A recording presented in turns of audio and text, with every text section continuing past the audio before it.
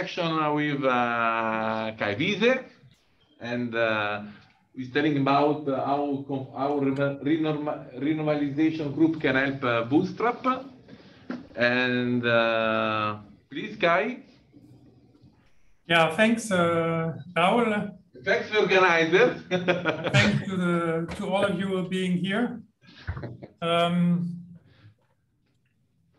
So originally, this was a talk which was supposed to be given by Michael Kompagnetz, my favorite specialist in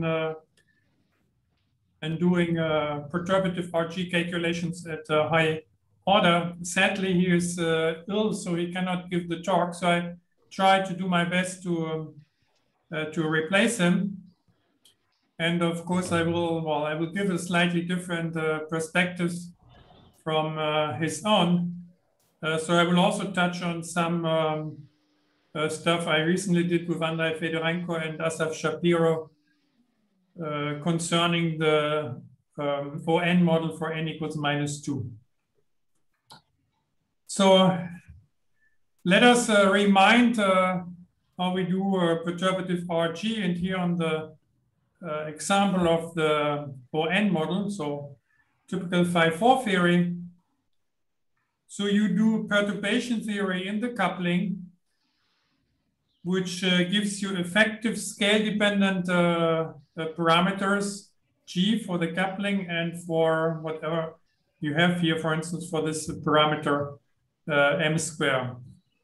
Now, when you change the scale, so you integrate out the fast modes of freedom, then the effective coupling constant is changing and moving along this RG trajectory until going to the fixed point here. So what you do is you calculate the beta function perturbatively in the coupling. It's always a perturbative calculation in the coupling. But the coefficients you have here, they are universal. So it means up to global normalization, the coefficients do not depend on your RG scheme. This is very important in practice for calculations, as it hints already at the fact that you have a lot of freedom how to do the RG calculations, and it hints also that there are a lot of tricks how you can do the calculations efficiently. And many of these tricks have been employed by the professionals in the game. So for instance, Mishar and his collaborators, or Oliver Schnetz, who currently holds the world record with an 8-loop calculation for the exponent eta. Sorry, Kay, just to make it precise. So the coefficient A2, A3, and so on in the beta are actually scheme dependent.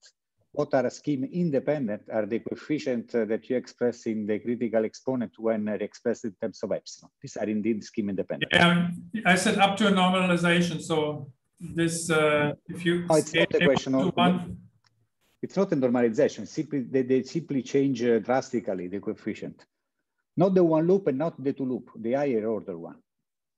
Yeah, but you have to get omega out correctly. So this is impossible if you change the coefficient. Let's discuss this maybe later. Sorry, this is precisely what happens. This coefficient changes drastically in beta, but the coefficient that you get once you plug it back in terms of epsilon on critical exponent, these are universal. And they are universal because in fact are supposed to be scheme independent. But the actual coefficient of the beta function, I mean, it's well known that they change if you change scheme. No? Okay, sorry, just a little comment. Yeah, we should discuss this later because it's not important for what I want to say. So this is perturbative in the coupling, but then you have a fixed point, G star, and the fixed point admits an expansion in epsilon just by inverting this equation here, where you have the first term, which is epsilon G, and second, and the polynomial expansion in the coupling constant. And by doing so, whenever you I mean, what you calculate in the epsilon, I mean, in the expansion is a function. You calculate the exponents, the effective exponents as a function of g, but then you have to insert the fixed point at g star. And then this becomes an epsilon expansion. This epsilon expansion is I mean, it's unique. So that's the way perturbative RG works. When you are somewhere on the RG flow, and if you go to an experiment, you may actually see these effective exponents, but this is not a scale invariant and certainly not a conformally invariant theory. But it might be interesting to know where this RG trajectory goes. So it starts always at the free theory, and here I've drawn the trajectory for the Ising model. So it runs along this trajectory, and then it ends up at the Ising model. And you see it's outside the allowed region. But again, this is not surprising because these are not even scale invariant theories. So in calculating the exponents relevant for on this curve here, I had, of course, to sum up the perturbation expansion I've written here, which is an epsilon expansion. And the problem is that quite in general and unavoidably, the perturbation expansion is not a convergent series in epsilon. This is a result of the perturbation expansion not being convergent as a function of the coupling constant G. And this is much easier to understand, and you can already see this in this toy example here, where you write down a Gaussian integral, and then you add the term minus gx to the 4. So this integral will be very well defined for all positive g. It's not defined for negative g, and you can probably analytically continue it in the complex plane. So the function I of g defined here will look, I mean, its analytic structure will look like this. So it's defined on the real axis. You can continue it, but you have a branch cut singularity starting at the origin. So this means that you cannot have a convergent expansion in G, because then you could evaluate it at slightly negative G. That would give you a well-defined answer, whereas this object is not defined. And you see this in the expansion here. You see this factorial of n appearing here, which is a sign that the series is not converging. Well, here I've calculated this coefficient simply by combinatorics. So you can calculate the expectation value of x to the 4n. But in general, I mean, if this were a field theory example, this tool is not at your disposition. But you can always do a saddle point analysis. So let me show how this works for this toy example. So you just write x4, the perturbation, to the power of n. Bring up this x to the 4 in the exponential, what is written here. And now you see if you rescale x in order to get a factor of n in front of the x squared, as is done here, you can do a saddle point analysis for large n. Well, there's a saddle point, there's a fluctuation of the saddle point. The most important thing is that you generate a factor which is 2n log n, which just comes from the rescaling of x by square root of n. It appears here, and it gives you a factorial of n, the factor of n factorial square. You have the 1 of n factorial, which comes from the exponential function. This n factorial square gives you together an n factorial, which is the factor you have seen here. And this is very general. Imagine writing down the complete path integral for field theory, putting here the Gaussian action and here the perturbation, you can again put it in the exponential and do the saddle point analysis, and you will get exactly the same behavior. So seeing this 2n log n here comes from the fact that, that the interaction is of the form x to the 4.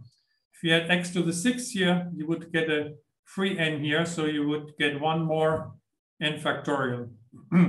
So this is always the same mechanism.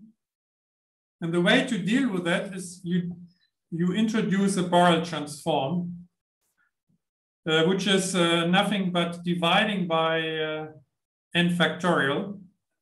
Well, you see then you will have a finite radius of convergence given by, with a radius of convergence given by 1/16. So the series will converge here in this yellow disk, and you have pushed the branch cut, which started at 0, you have pushed it out to -1/16 in this case. Now, if you can resum the series inside this disk and analytically continue to infinity, then you can use this inverse Borel transform to reconstruct the function you were aiming for. This is easy to see. Just write down the term of order tg to the n. When you do the integral over e to the minus t, you get back the n factorial by which you had divided here. So the thing is, how do you best do this analytic continuation on the whole real axis, which you need in this integral here? So there are various techniques. The simplest one is Padé summation on the Borel transformed function, which also goes under the name Padé-Borel. In general, it's not the most reliable technique, because when you do a Padé resummation, you have a polynomial in the numerator and the polynomial in the denominator. So if the polynomial in the denominator has zeros, you will get poles on the real axis, which will screw up your results. Even having poles close to the axis, in practice, this does not work. So what works better is a conformal transformation, which maps infinity to exactly this point here. So what you do, I mean, this conformal mapping by this at the same time maps this branch cut here onto this green circle. So this minus infinity will be mapped to this point, well, together with plus infinity. And the other side of the branch cut will be mapped here. Then you redo your Taylor expansion, which now converges around 0. Insert this into your computer program and do the resummation. So this depends on what you insert here for the beginning of the branch cut. So if you put in the branch cut, which is an estimate for the branch cut which is too close to the origin, well, it will work, but it will converge badly, so it's not a good thing to do. If you estimate the branch cut of starting here, then it will not even converge, which you might not see, because in practice you have, well, if you're lucky, you have 6 orders of the perturbation expansion at your disposal. One thing you can try, which works, which is very robust, is that you say, well, let's take a functional form like this and try to estimate this constant here, knowing that this is grows like n factorial.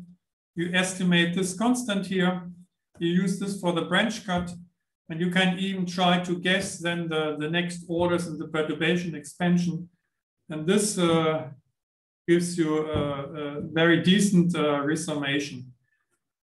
Companions and Panzer have developed a procedure with several more free resummation parameters.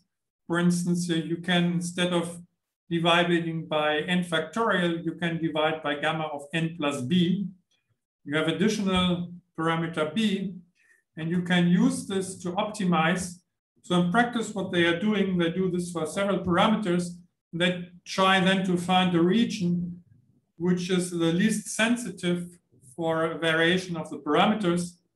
And this is also the method which is the only one if you want to give at least some estimates of the error bars. The error bars cannot be exact because, well, if there is an analytic contribution at order 10, it would be just added to this function, and there's no way to estimate this in advance, of course. But in practice, it gives you some idea for the error bars. There's a recent technique known under the name Meyer-G summation, which is actually quite pretty.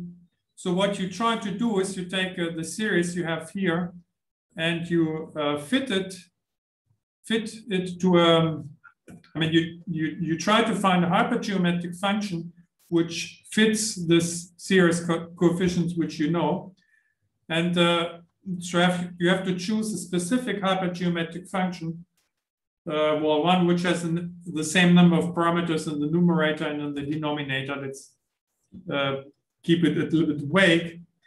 And the hypergeometric function, you can then do the inverse Borel transform analytically, which gives a Meyer-G function. So this works also very well if you are lucky, meaning that you have no spurious poles in the hypergeometric function on the axis here. So you have a little bit the same problem you had in Padé-Borel. If it works very well, but you cannot be sure that it will work well. But taking all these transformations together, comparing them, finally you get quality of your extrapolation, which is comparable to what you have in normal series. And it's much better than, for instance, the Padé resummation. We have seen this slide in... Kai, can I ask a question? Yes. But in many cases, the high order asymptotics of the series are known. So is it practical to just determine the asymptotics in every case that you need, and then you know exactly where GC is, so you don't need to estimate it? Is this a good way to proceed? Theoretically, it's much more appealing to solve the instanton equation for the saddle point, the equivalent of this here. In practice, you may not be in the asymptotic region. This may be true for order 20, and then in practice, it's more reliable to estimate your parameters yourself. But what does it mean? I mean, suppose that theoretically you know that GC should be 10 and you estimate it so consistently and you find 5 and you say you're not in an asymptotic regime. I mean, how are we supposed to interpret this? Should you use 10 or 5? Well, using 5 gives you decent results in the resummation. And yeah, but maybe it's just garbage, because if it doesn't agree with the well asymptotics, then maybe there are some other terms out there that you don't even know, which can change the result at order 1. Actually, nobody knows is true or not. You could have an additional contribution epsilon to the 10, which is even outside the asymptotics of this series. There's no way you can know about this term before calculating. You cannot know.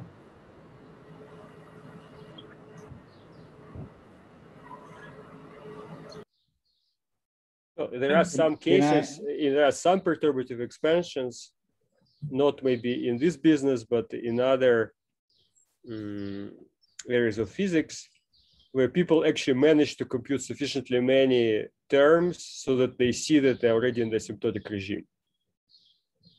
Yeah, and here, I mean, I didn't prepare this, but for the example I will show, okay, just give me, I come back to this in 2 minutes, okay? Mm-hmm. Because we'll come Can in I make a comment? Well, maybe I make my comment and then I let you make your comment. Okay. So here, just look at this. If you try to do Padé, to approximate this diverging series by Padé approximant with order epsilon to the 5, I mean, you get answers all over the place. And the Borel result here with some error bars, which come from playing with the freedom you have in setting up your resummation procedure, gives you a completely different answer. So the curve will go somewhere here. Here I want to show one example, which is the fractal dimension of the propagator line. I will define this a little bit later. And you see the estimation here in 3 dimensions with error bars, which are pretty small, and you can compare to simulations. This works incredibly well. Now, you can, of course, also go to 2 dimensions. In 2 dimensions, you know that the analytic result is given by this black dashed curve here. So the ON model becomes massive for n larger than 2 or smaller than -2. So this curve actually stops here at the singularity. And what the different renormalization procedures have tried give here is, well, it's a decent, maybe decent approximation, but it's not a good or very good approximation in 2 dimensions, despite the fact that it did pretty well in 3 dimensions. So here you reach the limits of these extrapolation. And if you don't, I mean, there is some singularity here appearing, and this it would be too much asked for the epsilon expansion to know this and to incorporate this carefully when, I mean, properly. If you can't even come up with a simple parameterization of I mean, expansion around this curve here. So Marco, you wanted to give a... Yeah, sorry. I had the comment on the previous, on this GC. I wanted to just say that there is a bit on overemphasis on these values. So let me say precisely what I mean. So the large order, this computation that you are reviewing tell us the location of the leading singularity of the Borel function. And this is in fact very important typically. So that's okay. But in general, there might be other singularities. Actually, there will be other singularities which are more far away from the origin, but eventually you will need to know where they are. So in principle, unless all your singularities are all aligned along the negative real axis, and this seems to be the case for the specific 5 to the 4 theory, very specific to this theory, unless this is what happens, then I mean, there is no need really to compute this GC. You don't even need to do that because the conformal mapping will be unavailable. In order to do a conformal mapping, you need to map, you have to be sure that all the other singularities will be mapped at the boundary of the disk. This is only true if you are on the negative real axis. So I believe that there is this overemphasis is because this seems to work very well for the 5 to the 4 theory, but in general, that's not the case. So that's only, even in the 5 to the 4, there is no theorem. I mean, we use it, it's great, but nobody has proven that all the next to leading saddles are aligned, have a negative, have a real action. So this is still, if you wish, it's still an assumption. Yeah, you can underestimate GC. So if you assume that the branch cut starts here, say at GC over 2, you still get a decent resummation. I mean, you get a little bit less accuracy, but still, if you know more orders, you will still converge to the correct result, for instance. So it's not too sensitive. And the other thing, I mean, I've suggested to you by this calculation that it's asymptotic in G. So it has some Borel behavior. For the epsilon expansion, it's a little bit more tricky because for the epsilon expansion, I have to first solve the fixed point equation. So that this is still an asymptotic expansion. It's this has, as Marco was saying, has not been proven. Okay. So this was what I wanted to say about resummation. So if you have no more questions, I will go maybe on. So there's another very interesting, important concept I would like to remind, which goes back to Franz Wegner in this 1974 paper, and which today we would formulate on the path integral. So when you write the path integral, here I've written on the partition function, but it also works for observables. This path integral is invariant under a shift of one of the integration variables. So say phi of x, you shift to delta phi of x, which means that when you do this little perturbation, this object here is has to vanish. Has to vanish at least as long as possible observables you insert are away from this point x. So this is one example of what Wegner called a redundant operator. It's also the equation of motion of this action, but the transformation is actually more general. So since you can shift phi to phi plus delta phi multiplied by an arbitrary function of f of phi, then you get this more general relation here. So at the Gaussian fixed point, this would also be satisfied. You just have to put g equals 0. And it means that if you calculate the correlation function involving phi, this you can do by the Wick theorem, and then you apply Laplacian phi of this correlation function. This is vanishing. So the generalization of this is this this equation of motion, well, this equation here, and more general, all the redundant operators you get by this. I'm mentioning this here and I'm stressing this here because I've seen many papers in my work as a reviewer where people didn't know about this, and then they screw up their whole RG scheme. So I wanted to show one example where you can put this to work and connect with something you know very well in the Bootstrap, and it's for the long-range easing model. So so here you see in your favorite plot with the cusp for the easing CFT at this corner here. You see also drawn the Gaussian free field, what you call the generalized Gaussian free field. And starting at this point where the dimension of sigma is 3/4, there is this line of fixed points for the long-range easing model. So where you have this phi-4 interaction, and the way this is done, you just add this this term to your action. And the two-loop expansion, well, it goes right through the easing model. Well, I admit I used the freedom. I know that this has to end at the CFT for the easing model in order to adjust one parameter so that the plot looks as perfect as it does.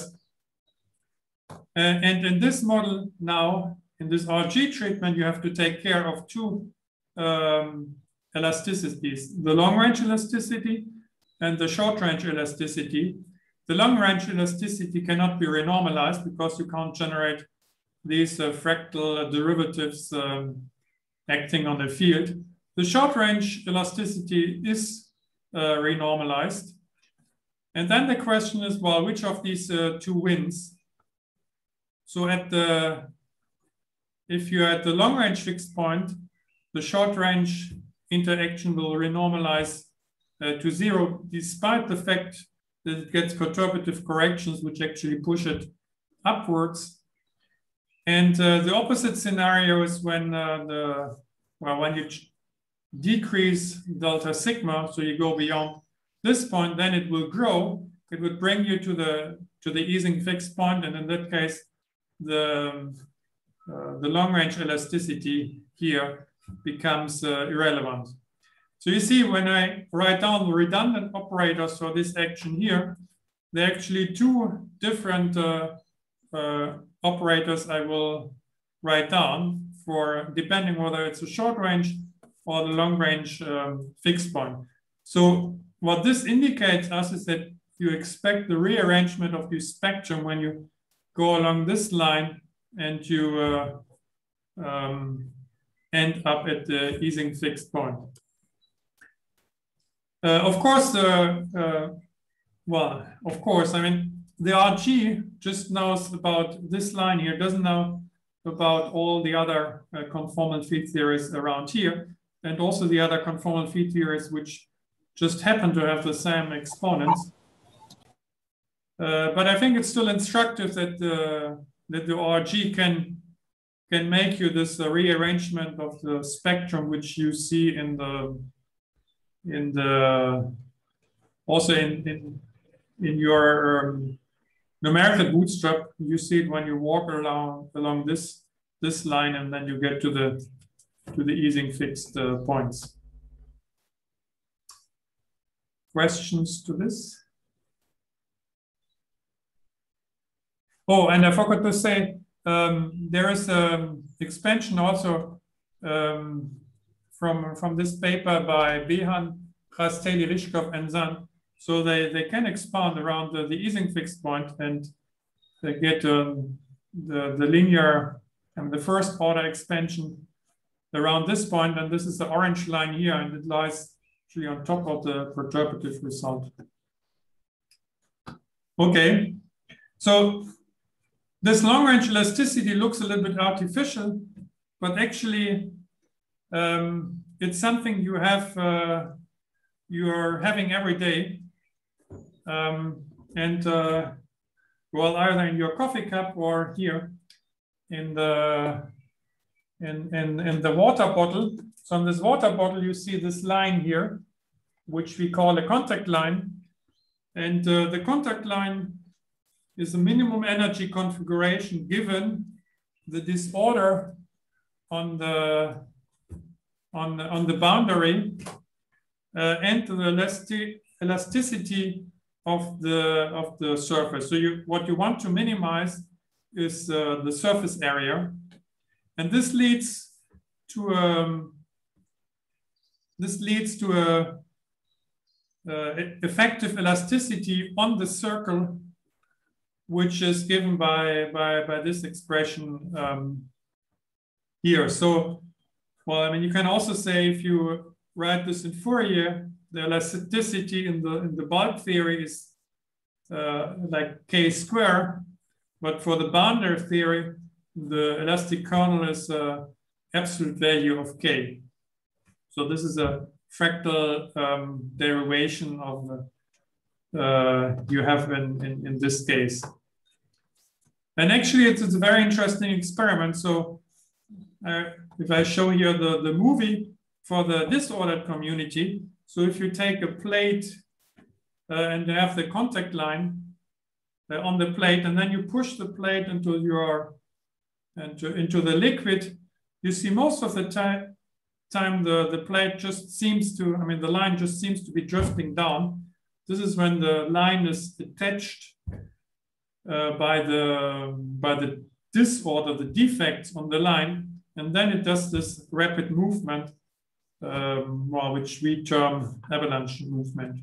And I will comment on this phenomenology a little bit later. So next, I wanted to go back to the ON model. And there's one object which you know of in the ON model, which is this second rank tensor. But you may not know that it has actually very interesting physical interpretation. So it tells you whether the propagator line, which starts here at point X and goes to point Z, whether it passes through the point Y. And the way thinking about this in perturbation theory, or on the lattice, whatever you're more comfortable with, is that when you fix the index here, the index has to propagate along the line. When I insert this object here, for instance, I insert, well, it would be phi1, phi2. So this index 1 stops here, and the index 2 propagates up to the final point. And this is sitting in a soup of loops, which each has a factor of n, which comes from the sum of the different colors the loop can have. So the most natural realization would be n equals 2. This is a nice unitary field theory. And and people have actually succeeded to measure the fractal dimension of the propagator line in a numerical simulation. It's given here. And this here is fractal, I mean, it's the scaling dimension of this operator in the 6-loop approximation given 2 different resummation schemes. And you see it agrees quite nicely with the numerical result. Another example I'm sure you know is a self-avoiding polymer, because a self-avoiding polymer, well, self-avoiding polymer, there are no loops around here. So you can, of course, get rid of the loops by putting n to 0, and then you will just have this line, which has the interpretation of a self-avoiding polymer. Can I ask a question, Kai? Also, yeah. Yes. So I just wanted to point out that we are of course familiar with this operator for ON models, and we are familiar with the scaling dimension, but we are not very familiar with the fact that the scaling dimension corresponds to some fractal dimension of some curves and so on. So you shouldn't take this for granted. No, that's why I try to give you this example here. I mean, in particular, you don't know why this is the case. So, so far from what you said, there is no real explanation why scaling dimension measured as a decay of a 2-point function should anything to do with fractal dimension of these curves. Okay, let me try to explain again. I have a question. Similar. So in which dimension are you here? I'm in any dimension. No, but you gave numerical results. Yeah, so this is the numerical results are in 3 dimensions. Okay. I guess, yeah, I will comment on 2 dimensions later, so please wait for 2 dimensions. Okay, so if you accept this image here, what I mean, you could even take this operator twice, and you would create 2 loops. I think it's suggested that the scaling dimension of this operator, I mean, this operator, say, is 1 when you are in this realization, when you're on the loop, and it's 0 otherwise. So the scaling dimension of this operator gives you the fractal, gives you information on the loop. So it tells you what is the probability you start here with your curve, which is a fractal object, to go through this point and end up here. I mean, it's not clear, Kai, if it's just the scaling dimension, if it's the square of the scaling dimension, if the OP coefficients somehow are going to enter. That's not obvious. So this operator there gives has to be some computation that convinces us in this. So you can think of this as a lattice model, I mean, the high temperature expansion. Then this operator is 1 when the curve goes through, and 0 otherwise. So it calculates on your lattice exactly the probability that the curve goes through. And from that, when you go to the scaling limit, it has a dimension, and this dimension is a fractal dimension. I think this is a conclusion you will then be able to do yourself. So what you need to know is that it gives you, it's proportional to the probability that the curve goes through this point on the lattice. Is this fine? Well, it's fine to the extent that I have to do it myself. So I was hoping that that I would learn something for free, but now it seems I have to still work hard. It gives you probability. It's not very pedagogical, but it's okay.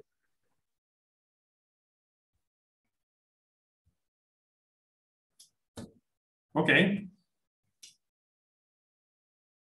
So up to now, I talked about the XY model. I talked about avoiding polymer or self-avoiding walks. There are actually two more models on the slide here. N equals 1 is the Ising model.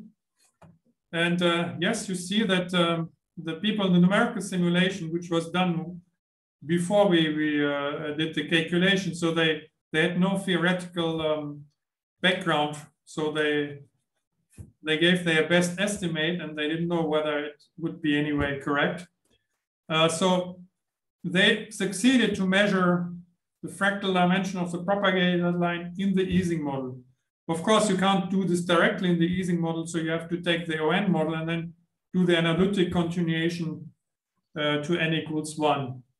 Or alternatively, you can add to the Ising model one more family of fermions and one more family of bosons, which will then cancel.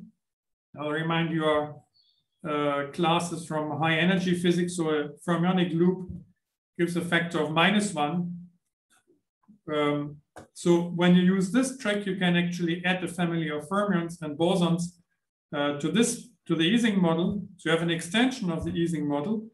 This extension, contrary to the Ising model, knows about this operator and allows you to the field theory to calculate these fractal dimensions and in the simulation to extract them.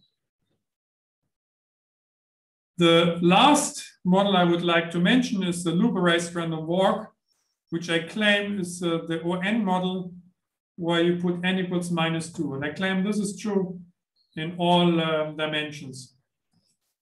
So probably you're not very familiar with the loop-erased random walk. So let me show you a movie of a loop-erased random walk. So here you see a random walk. And whenever you make a loop, then you erase the loop. So what is erased is the red parts here. And then you want to know, for instance, the radius of gyration of this object as a function of the number of steps. So the radius of gyration, the end-to-end distance, will scale like the square root of the number of steps. Well, that's a standard Brownian motion argument, which tells you that the Brownian motion has a fractal dimension of 2. Now, on the other hand, it will scale like the length of the blue line, which is the loop-erased random walk to the power 1 over z. So this z will be the fractal dimension of the loop-erased random walk. And in 2 dimensions, it's known from conformal field theory, and especially from stochastic Löwener evolution, where it was one of the key models, Schramm and Werner and Lawler used, as testing ground for SLE. So they proved that this the fractal dimension of loop-erased random walk is 5/4. So in 3 dimensions, this was not known that this equivalence also holds. And well, this is a fractal dimension we got from the field theory, and there are quite extraordinary simulations by David Wilson, sorry, which has here 2 more zeros in the precision. So why the heck should the looperized random walk resemble to the ON model with n equals -2? Or let's count a little bit differently. So -2 means -2 real bosons. We can also say -1 complex boson, or since I said bosons count with the opposite sign as fermions, so this would be one fermion. So why the heck should this have anything to do with a fermionic theory? And the way you can at least get a glimpse is from writing the weight of the looperized random walk, which goes from A to C. So remember the looperized random walk, well, here in blue, there are several ways to generate it. I can just go directly. I can make one loop. Since the loop is erased, I will get the same trajectory. I can make two loops, 3 loops, and so on.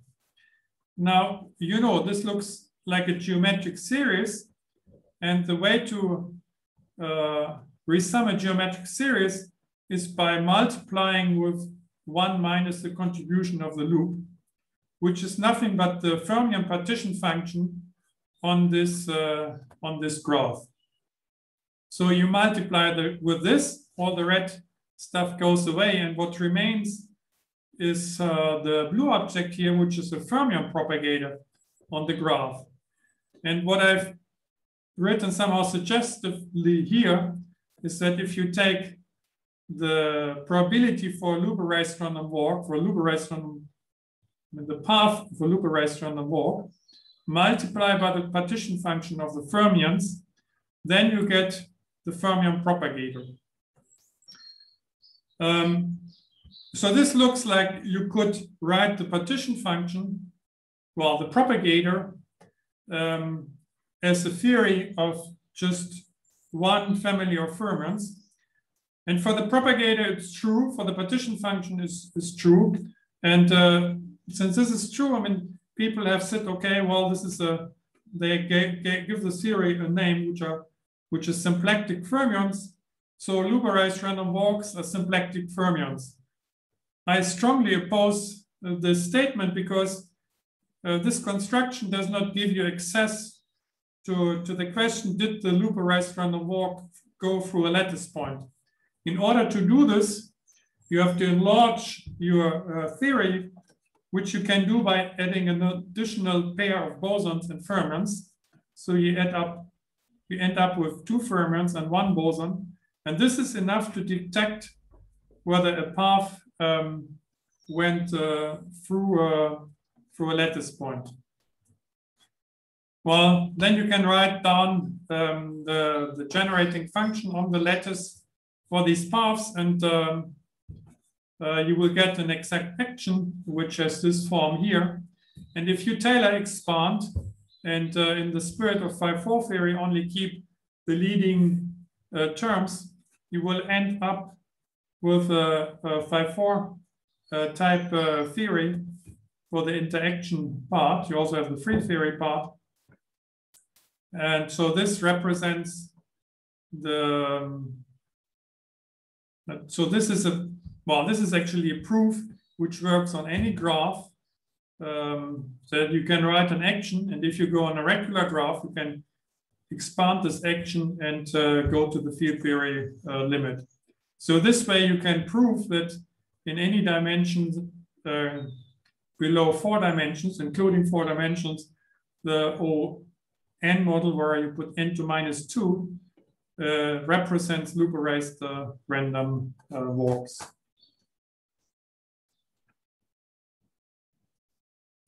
So some interesting things about this theory. Well, it looks almost like a free theory. Remember, if I do this with one fermion, which is enough to get the propagator, then I cannot even write down a 4-point interaction because the psi bar psi square will vanish, since psi is a Grassmann variable. So I need more than just one fermion in my multiplet in order to see any non-trivial effects And so for instance, I have this second rank tensor here. I've given you its fractal dimension in 3 dimensions.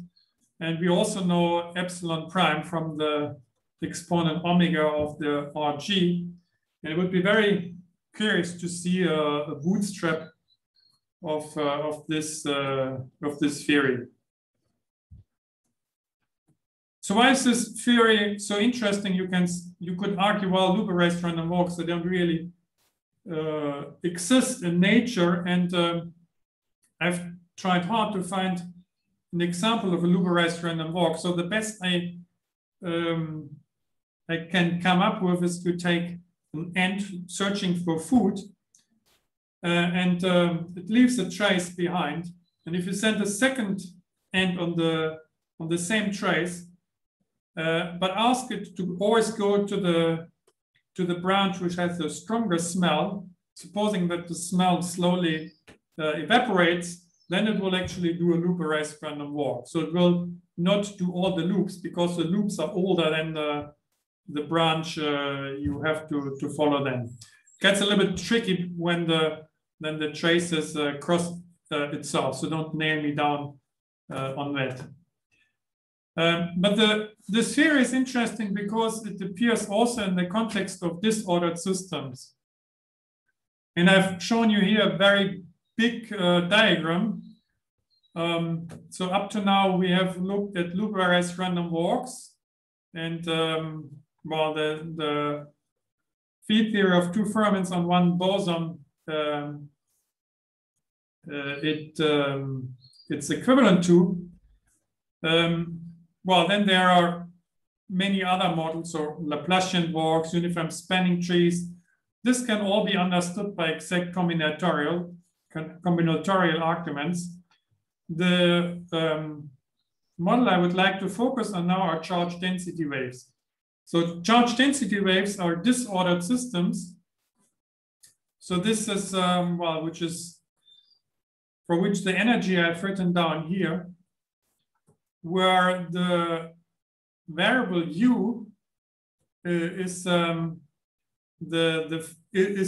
phase. So charge density waves, so they are superconducting devices with a phase, and the phase, well, when you increase the phase by 2 pi and 1 in my normalization, then of course the potential you see has to repeat. And the RG, which one can write down, acts on the correlator of the disorder. So this is a disorder force correlator. So it acts on this function here, and it acts in a functional form. So the RG flow equation, which I'm sorry I cannot derive for you right now, because then we would be much over time, has this form here. So you take essentially the function squared, and then you take 2 derivatives. What is interesting is that if you try to find a fixed point, you realize that there's a quadratic fixed point in U, which satisfies this equation. You just see if you take higher, I mean, it closes in the space of polynomials of degree 2, written here. And so the fixed point, which you have to believe me, has this form. So it looks like this. There is a physical interpretation to the slope you see here. It's given by a moment ratio of avalanches. So remember the movie I showed you before. So you had avalanches, you had jumps. And the slope you see here is the ratio of second moment of the jumps divided by the first moment. But for what I want to do, I just want to focus on the quadratic term here. Because you see, when the quadratic term, so the constant and the linear term can never come back in the RG to renormalize the quadratic term, because you have 2 derivatives here, so they will drop out of the game. So you can fix the coefficient of the quadratic term from this equation. So it comes back to our G equation with one constant. So if I just try to write a theory with this one constant, and for lack of time, I've suppressed all the details, what you end up is this theory here, where I should at least explain the variables. So remember, I said the disorder is a function of the difference in arguments. So here I have to put two physical copies. So I have to put two different charge density waves, and they will have, so the disorder will couple them. So I have a difference between the two copies, which I call phi, and they have their center of mass. So it turns out that the center of mass somehow decouples from the game, and the only thing which remains is the center of mass. And the center of mass, together with the two fermionic fields, rearranges in a multiplet, the same multiplet we have seen before in the mixed fermionic bosonic representation of the ON model with n equals -2. And with this, I think my time is up, and I would like to thank you for your attention, and I hope that this has stimulated you guys to look into these problems. These are certainly non-unitary theories, but from the very exciting discussions I had with members from your community during the workshop, I hope that we can continue discussing, and I'm sure we will crack this problem at one point. Thank you. Thanks, Kai, and thanks for your optimism. Yeah, sorry. So if there are questions, please.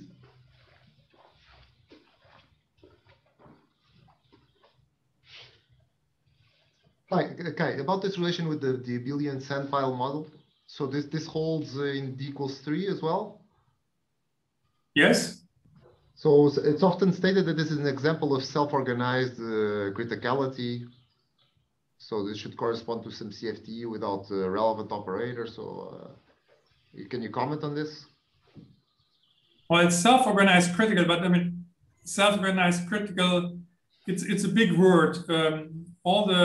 Also this experiment here is self-organized critical. You drive it, and when you stop driving, the system will stop. So on the sand parts, usually what you do is you take a plate, you add grains somewhere on the plate, and they will slide down, and when they fall off the plate, then some point the movement has to stop. So in this way, they are self-organized. Actually, earthquakes are also, I mean, the movement of tectonic plates is also self-organized. So what you do is you increase the tectonic plates, they move very slowly. So tension will build up, and then tension releases in earthquakes. Earthquakes have a power law distribution. So this is also self-organized critical. It's not a magic smoking gun as the founders of the domain have made us believe. It's actually quite natural phenomenon. It's actually much harder to drive a physical system at fixed force instead of with some elastic coupling, which will always make it self-organized critical. But the question is there anything to solve out there, or is it all trivial and solved? Well, if you solve this theory, I mean, it's also equivalent to O-2, and it has non-trivial operators. I don't know. I had this. So that's a theory. I mean, that's currently what I can give you about this theory, and it should be also there in the abelian sandbar model due to all these exact equivalences. My question is, how is this, the fact that you don't need to tune anything to get criticality, how is this consistent with, I don't know, the fact that you have this scale with dimension d-2, which is relevant? I think you should, I think there's no, it doesn't say, the self-organized critical doesn't say anything about special fractal dimensions. Or maybe it's this statement here that some of the fields are trivial. But somehow it should be true that this O-2 model doesn't require tuning, because you just define it in terms of random walk. Somehow you didn't have to tune anything. You just said, well. Okay, so the length of the random walk is so when you can treat this in the, when you treat it in the field theory, in the ON model, in the phi-4 theory, then the term m square here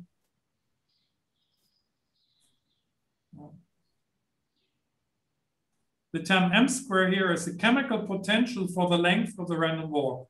This is an exact statement. That's the Gen transformation from polymers to the ON model.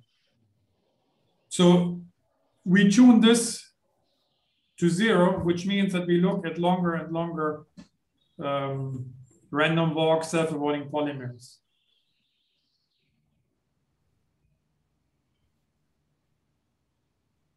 Of course, you can take a very big polymer, or this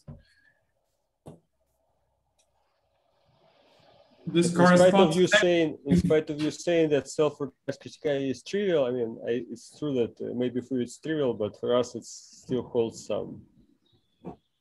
No, I'm not saying it's trivial. Yeah.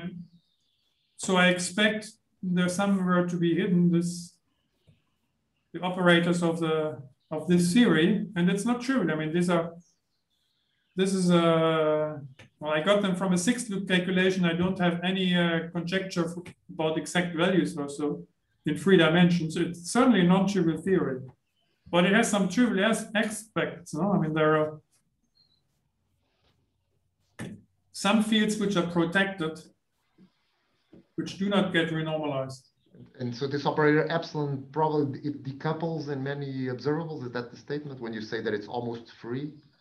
Or well, this is exact, and even the 2-point function of sigma sigma is exactly the Gaussian, I mean the free theory 2-point function, and for epsilon also. What about OPE coefficients? I'm not sure what you mean by that 2-point function is free, because I mean it's a CFT, so all 2-point functions look the same anyway. But in terms of couplings, well, I mean, if you do the OPE of epsilon with this guy, you should probably get something non-trivial. If you do it of 2 sigma, then you will get epsilon, and there is nothing interesting out there. It's just Gaussian free theory result.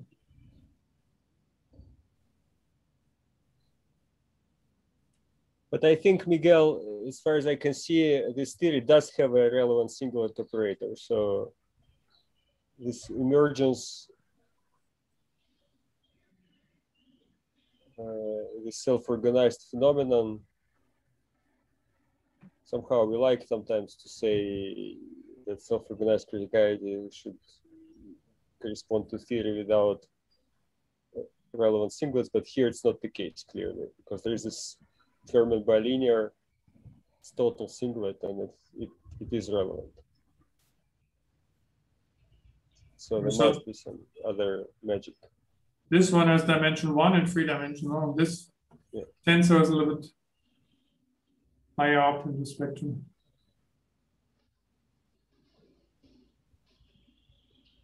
And I mean, you probably don't like to take the ON model and then continue analytically to some strange numbers. You can always take 2 fermions and 1 boson, perfectly fine. No, but the question was different. It's just it's kind of in our field. The question was about this self-organized thing. So that's like at the formal level, we see that everything works fine. It was just some interpretation questions, if I understand correctly. Yeah, I mean, we can sit together and try to figure out what you have to simulate in the Big and Senpai model to see, for instance, this operator here.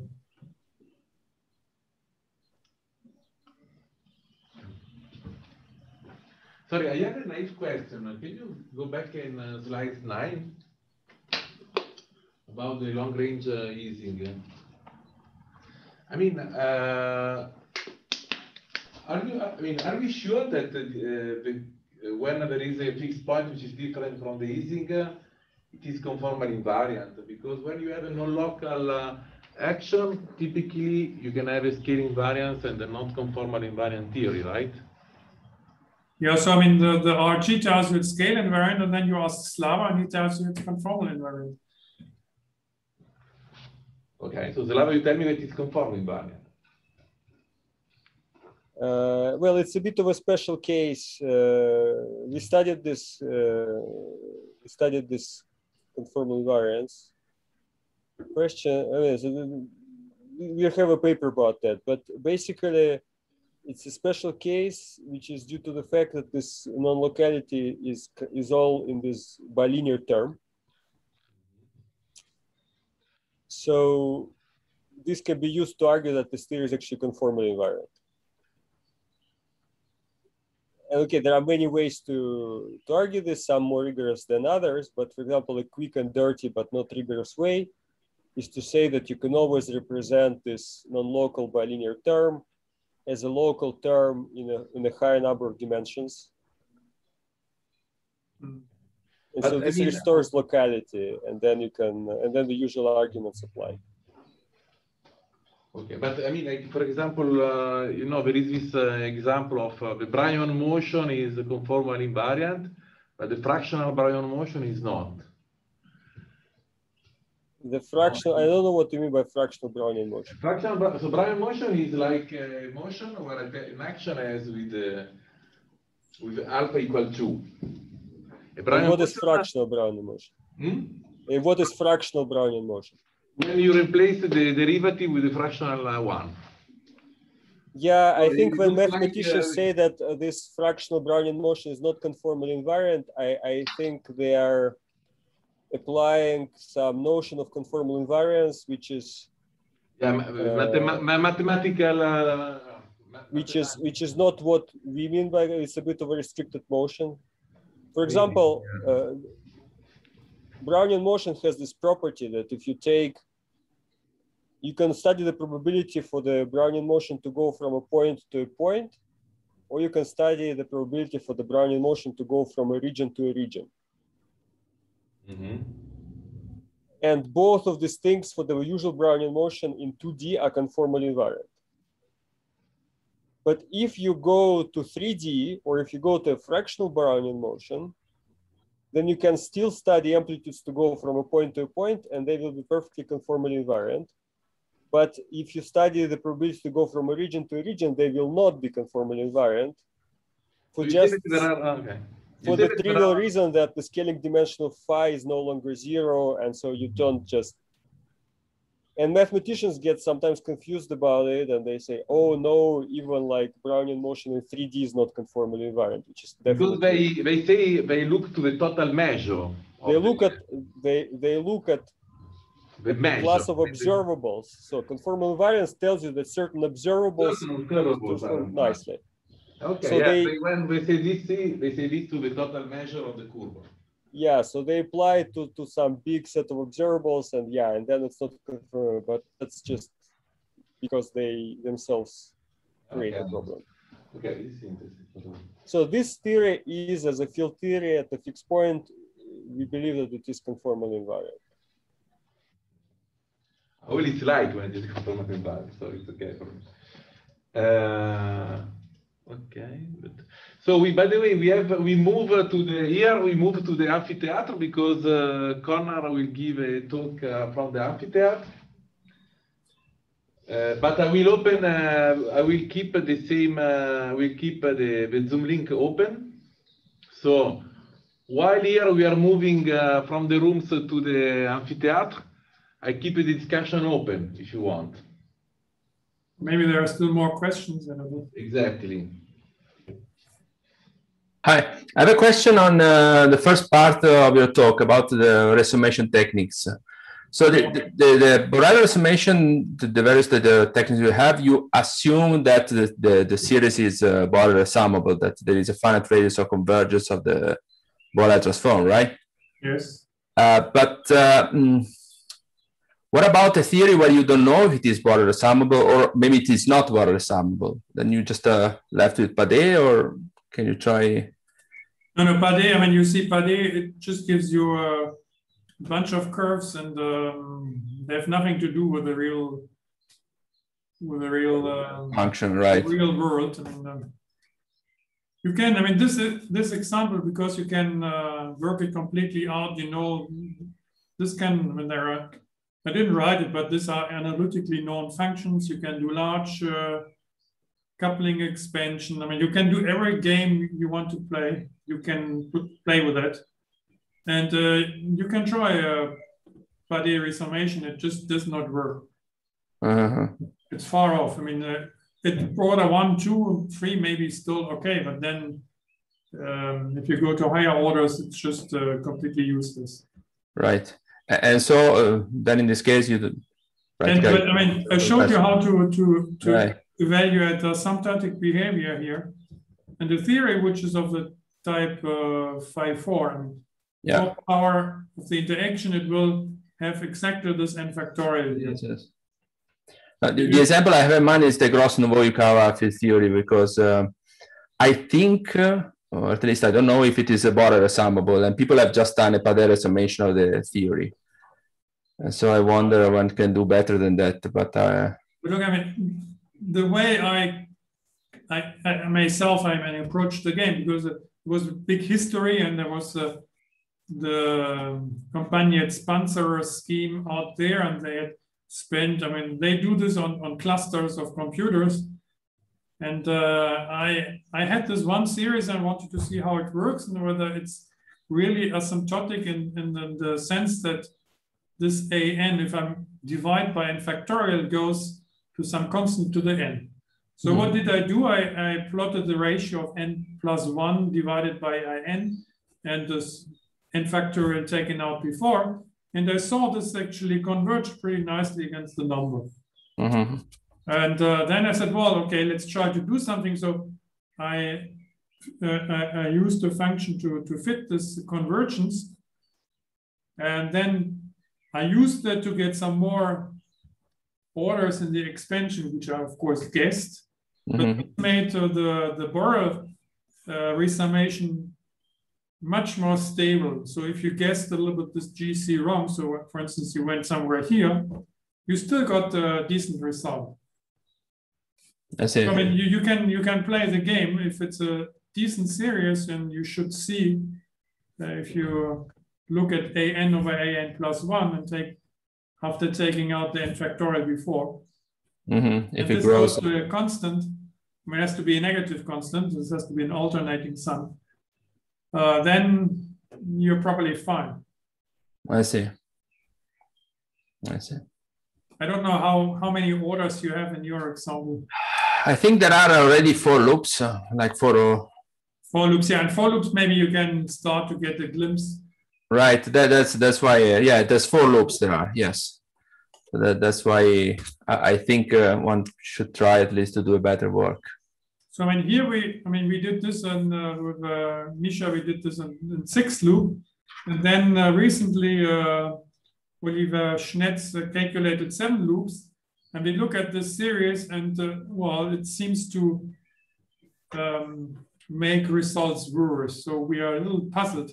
So there are 2 possibilities. So either even orders somehow work better than if you just have the odd orders, or there's actually a small bug somewhere in some of their diagrams. But since the effort to calculate them grows exponentially, I mean, it's very hard to check. Yes, yeah. There is actually a comment in the chat by Andrei Fedorenko says that the 4 minus epsilon should be Borel summable, the Gross-Novoyukawa. So yeah, I believe so.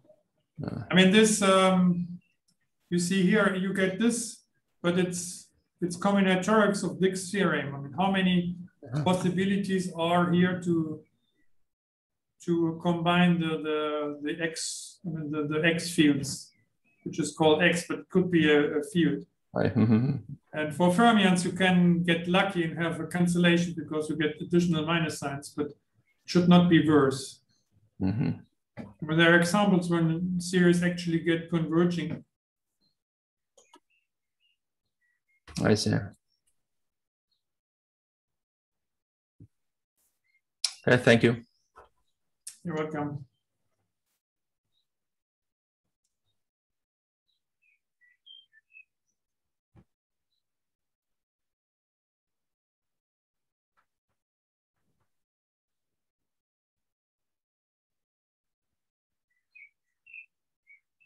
Well, if there are no more questions, then maybe I unshare the screen so that Connor can do this, but I think we get a 10-minute coffee break, no? Somebody should stop the recording.